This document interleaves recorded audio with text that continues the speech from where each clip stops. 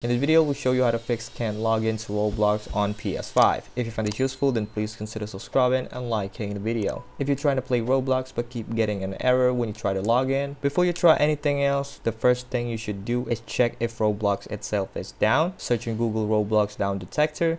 This site would tell you if there's any widespread outage. If the servers are down, you just have to wait for the Roblox team to fix it. Now, if the Roblox servers are fine, the next step is to do a simple restart. Press the PS button on your controller and then go to the switcher icon and go ahead and close Roblox. After you close it, try opening it again, and if it still doesn't work, try restarting your console. Press the PS button, go to the power icon and select Restart PS5. After the restart, try to log in again, and if you still cannot do it, let's check your internet. Go to the gear icon to go to settings, and then networks, and on the connection status tab, select test internet connection. Now, if you failed the test, you can watch our video to fix PS5 internet connection. Alright, sometimes the issue might be with your password. Even if you think you're typing it correctly, it's a good idea to reset it. You'll need to use a phone or computer and go to the Roblox website. Click on forgot password or username on the login page. From there, you can enter your email or phone number to receive a code to create a new password. Once you have the new password, go back to your PS5 and try logging in with it.